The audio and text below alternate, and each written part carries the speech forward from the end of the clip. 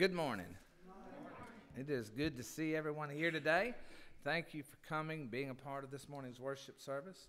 I want to welcome everyone who's joining in with us, whether you're joining in with us through the radio, the TV, however it is that you are able to hear or see us.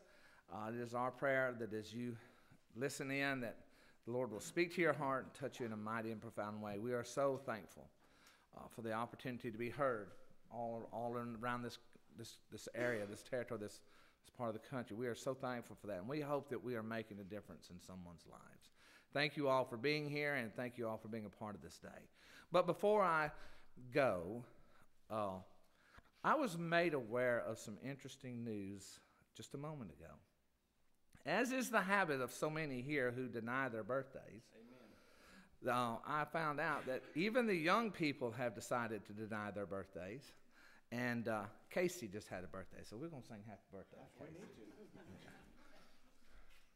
He's already standing. I know it. He's ready.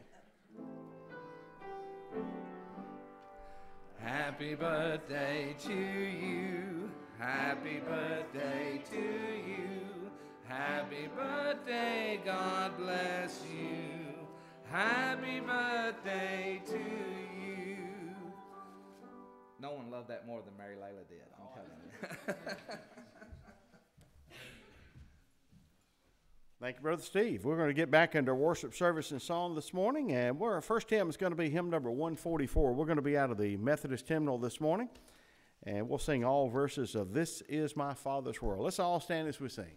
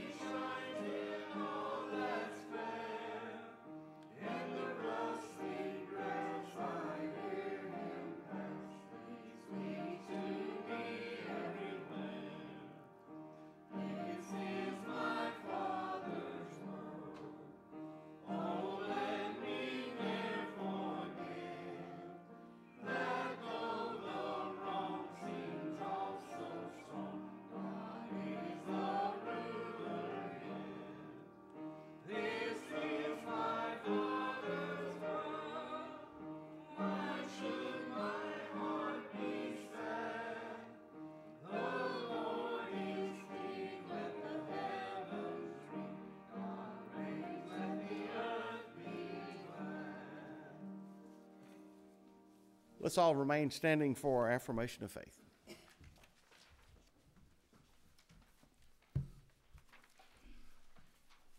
Where the Spirit of the Lord is, there is the one true church, apostolic and universal, whose holy faith let us now declare. We believe in God the Father Almighty, infinite in wisdom, power, and love, whose mercy is over all his works, and whose will is ever directed to his children's good. We believe in Jesus Christ, Son of God and Son of Man, the gift of the Father's unfailing grace, the ground of our hope, and the promise of our deliverance from sin and death. We believe in the Holy Spirit as the divine presence in our lives, whereby we are kept in perpetual remembrance of the truth of Christ, and find strength and help in time of need. We believe that this faith should manifest itself in the service of love, as set forth in the example of our blessed Lord, to the end that the kingdom of God may come upon the earth. Amen. You may be seated. Our next hymn this morning, we're going to sing the first and fourth verse, hymn number 462. 'Tis so sweet to trust in Jesus. Once again, 462.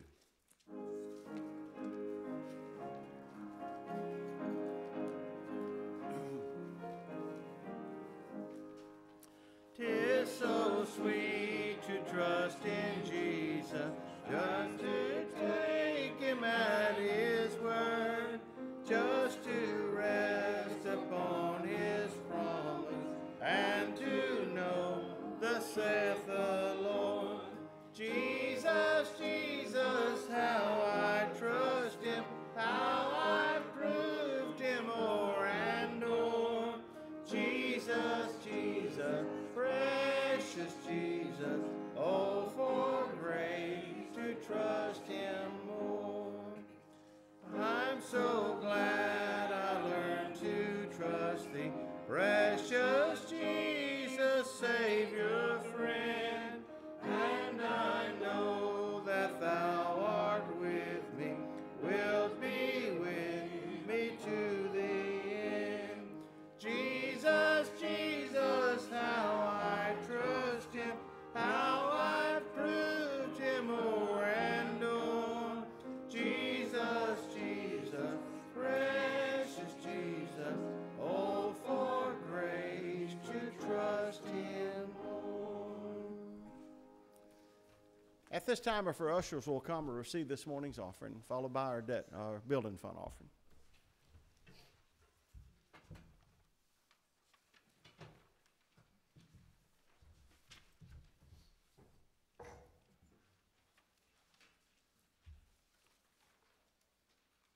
Let us pray. Father in heaven, this morning we come to you this morning, lifting up each and every one that's here this morning, Lord, in a special way that you would be with us as we have our service this morning, that we would do nothing but just worship and praise you, Lord. That's the reason we're here this morning. God, we know that you've given Brother Steve a message we need to hear this morning. God, we're just so thankful for that. We're just so thankful to be able to just come together each and every week together as not only a family of God, but also to put you first in everything that we do, Lord. Not only here at church, but out in the public as well. And God, as we venture out and try to do more things and be more things in the community to lift you up, Lord, we ask you to be with us and give us guidance and give us the right things to do and the right things to say as we do that. And this morning we also want to lift up Mr. Bryan's family this morning. We know that they're hurting. He was here with us a long time, Lord, but we know he impacted a lot of lives and a lot of his kids and grandkids this morning. From talking to them, they're, of course, naturally sad this morning that they've lost their grandfather or their great-grandfather. And God, we just ask you to be with that family and others this morning that's got different ailments going on this morning. We ask you to be with them. This morning we thank you for all that you do for us. Amen.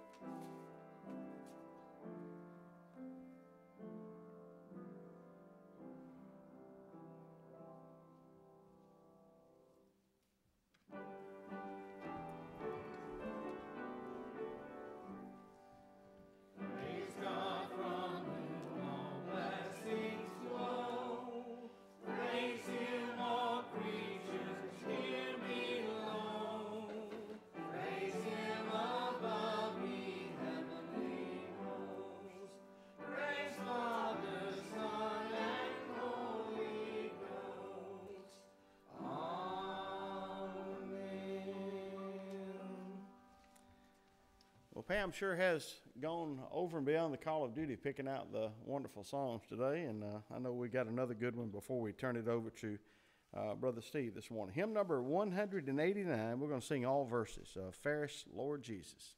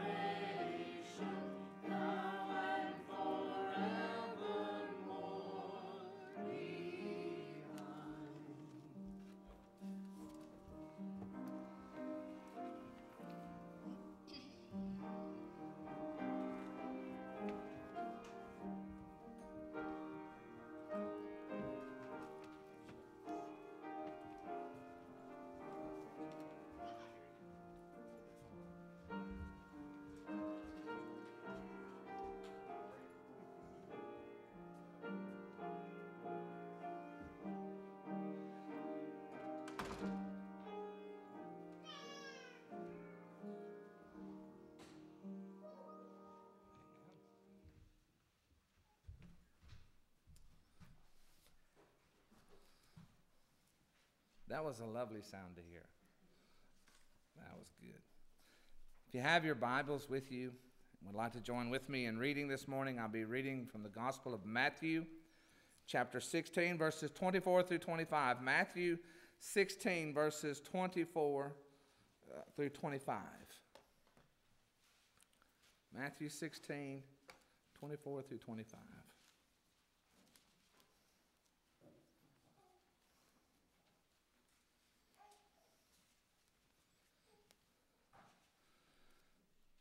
Then Jesus said to his disciples, "If anyone desires to come after me, let him deny himself and take up his cross and follow me. For whoever desires to save his life will lose it, but whoever loses his life for my sake will find it." May the Lord bless the reading and the hearing of his words. I remember some time ago during one of our summer vacations from school, I sat down one afternoon to watch a tiny portion of the Summer Olympics. I hadn't watched it all summer long, but on this particular day, it kind of caught my attention. On that day, they were covering the gymnastics competition.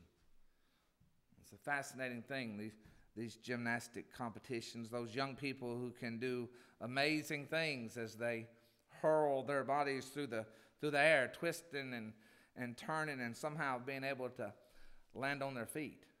I couldn't even get started, much less land on my feet.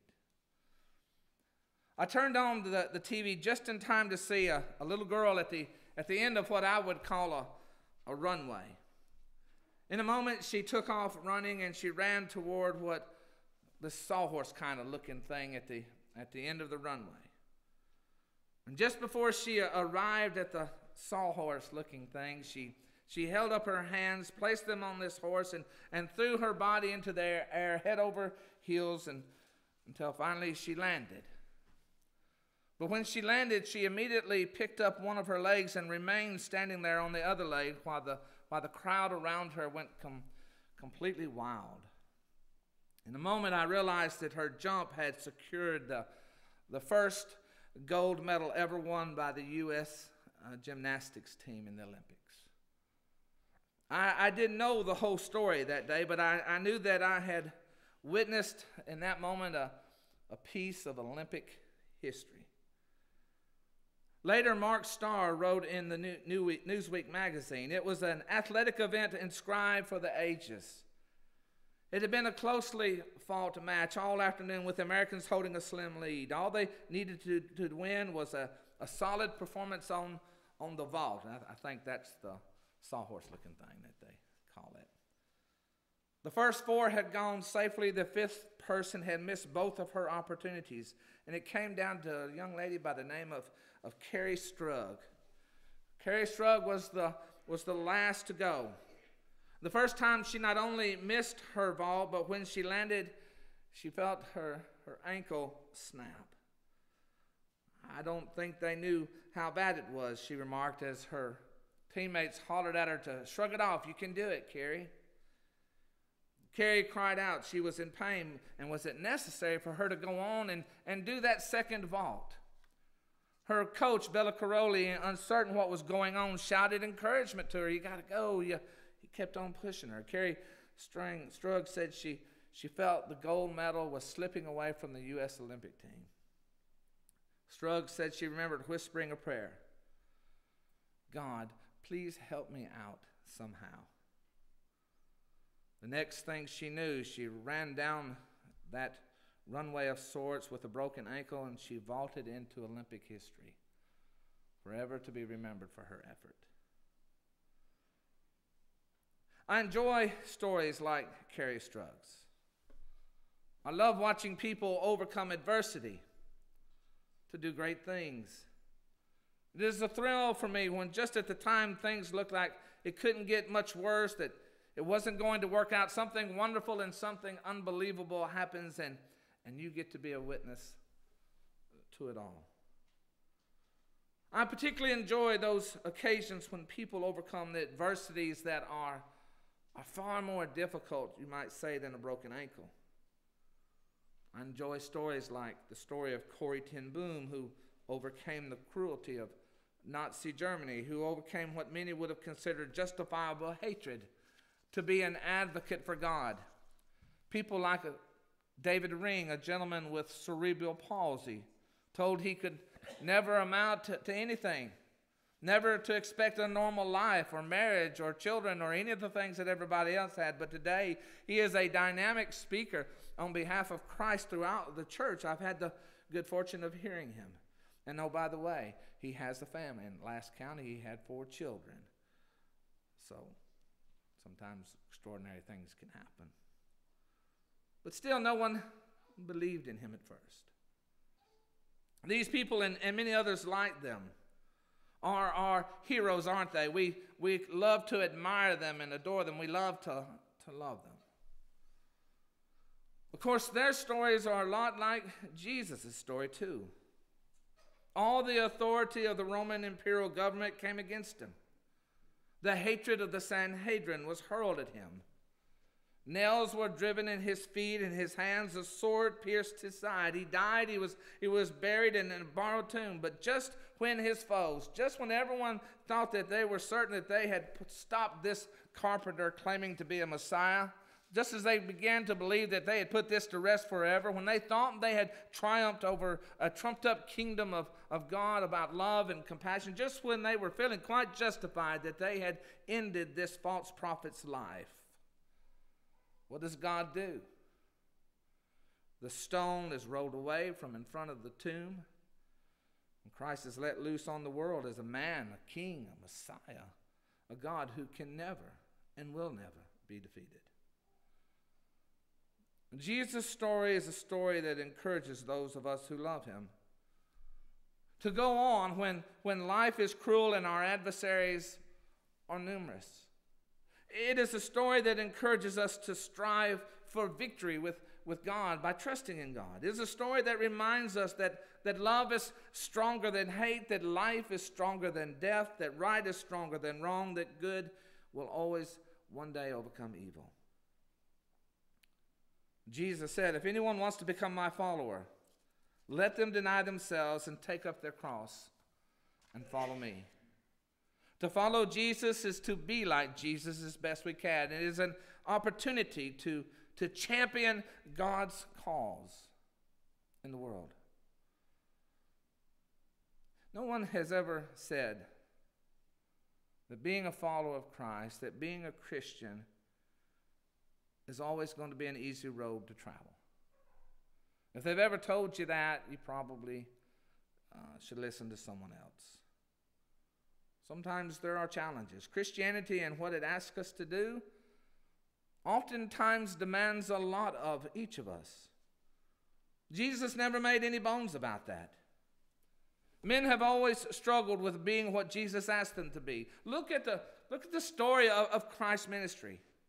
People were close to him, in love with him, as long as he was healing the sick, raising the dead, and feeding the hungry. Great crowds, we are told, were following him over and over again. But what happened when he said to them, you need to be able to turn the other cheek. You need to love your enemies. Sell all that you have and give it to the poor. Judge not lest you be judged. Give to your brother not only your shirt but your coat as well. What happened when he spoke to the Samaritans, when he healed or helped a Gentile or two? What happened when he spoke brutally of the wickedness of the priests and the scribes and the Pharisees for their hypocrisy and their legalism? I can tell you what happened to Jesus. Those big crowds of supporters became 11 men and a handful of women on that last day. Following Jesus was not and is not for the faint of heart. Not everyone who heard him speak was willing to pay the price necessary to be a follower, to be a disciple of Christ. The following Jesus was not for the faint of heart, the skeptical, the judgmental, the greedy, the prejudicial, or the hate mongers. To follow Jesus was to be strong enough to fly in the face of humanity and the humanity of others, to be like him. To follow Jesus was to never be afraid of laying aside our priorities in life in order to immerse ourselves in his priorities.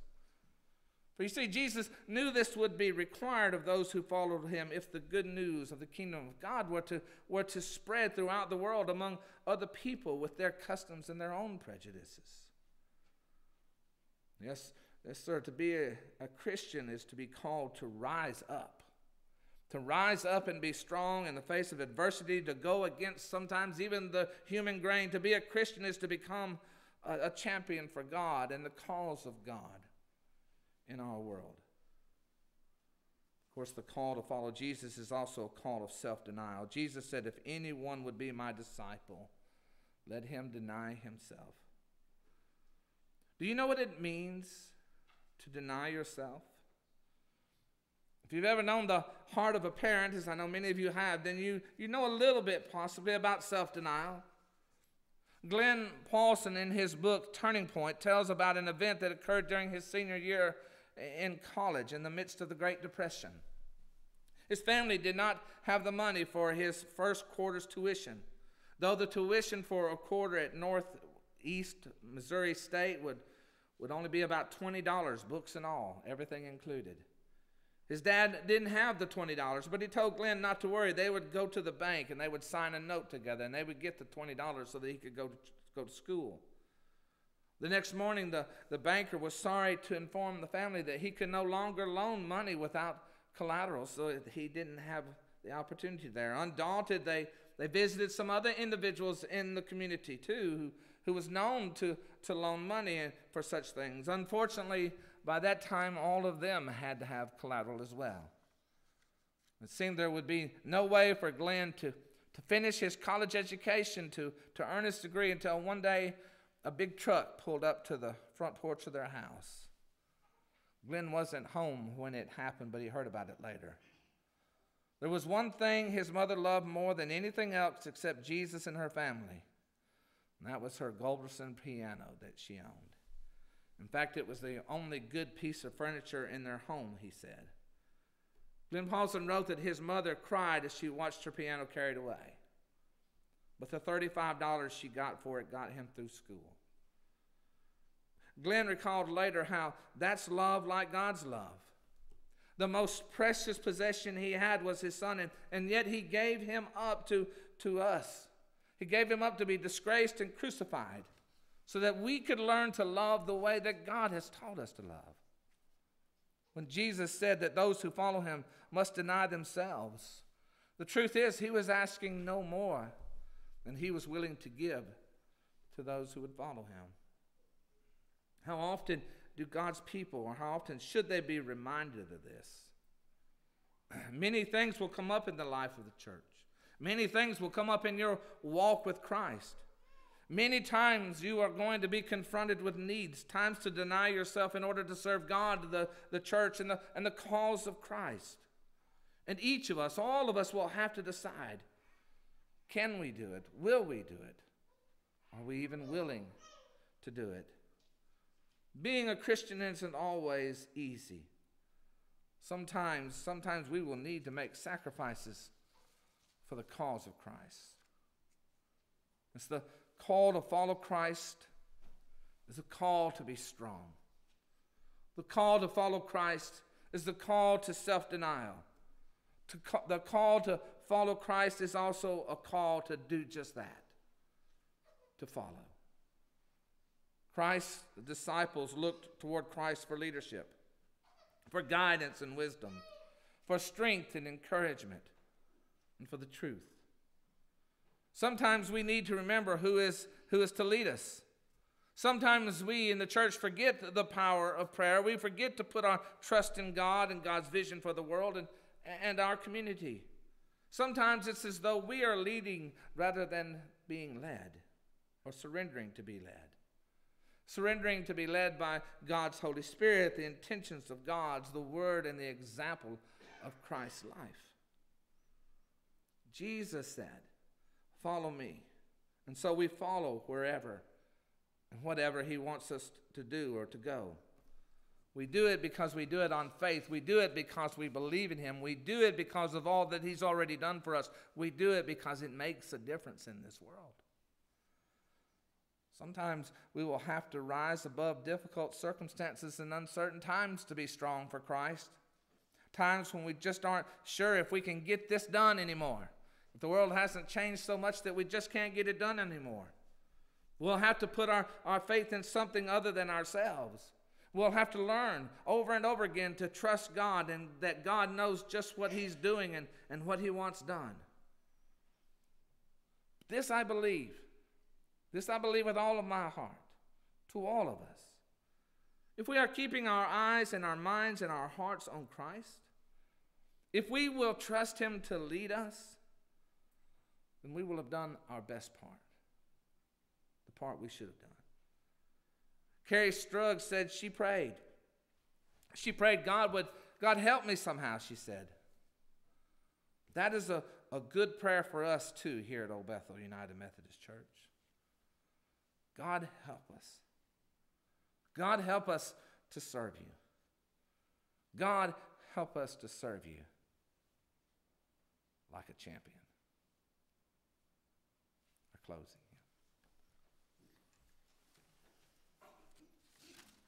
The altar is open to anyone who'd like to come for any needs you have. I invite you to come at this time.